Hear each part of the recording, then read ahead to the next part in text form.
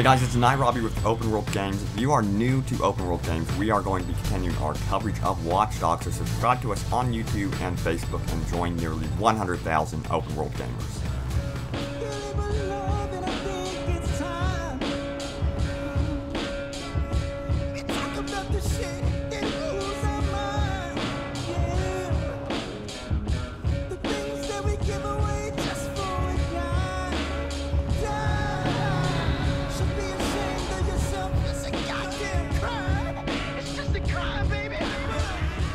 Welcome to Chicago, the city of big shoulders and bold ambition. In Watch Dogs, Ubisoft has created an immersive, hyper-connected playground with new opportunities at every turn. Across historic landmarks and familiar neighborhoods, the city is rendered by a powerful new graphics engine specially built for Watch Dogs. Rich dynamic lighting, weather, physics affect every element of the game world to create a vivid, living city.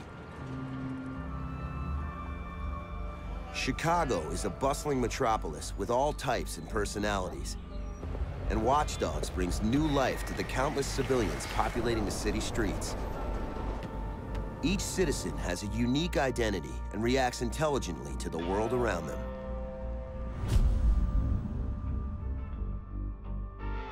Everything and everyone is connected. You can hack into anyone's life. Tap their phones, their music, their accounts. Identify criminals, disrupt communications, roadways, infiltrate private homes.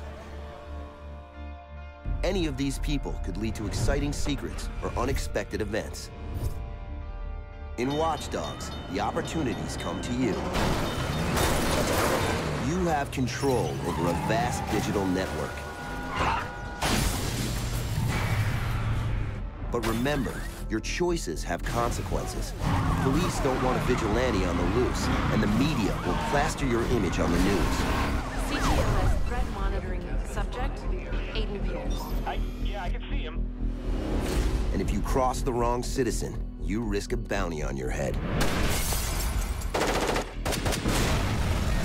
You may be forced into the darker corners of Chicago.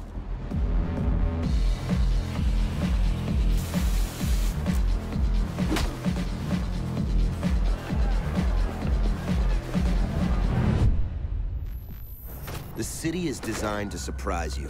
Any citizen could be a victim, a killer, or another player lurking inside your game. Connection is power, and you can use that against other players in the online community. Anyone could be your enemy, and anyone can be watching when you least expect it. Watch Dogs delivers endless possibilities, challenging players to observe, to discover, and to invent new ways to connect with the world. It puts the power of a city in the palm of your hand, and it begs the question, what will you do with that kind of power?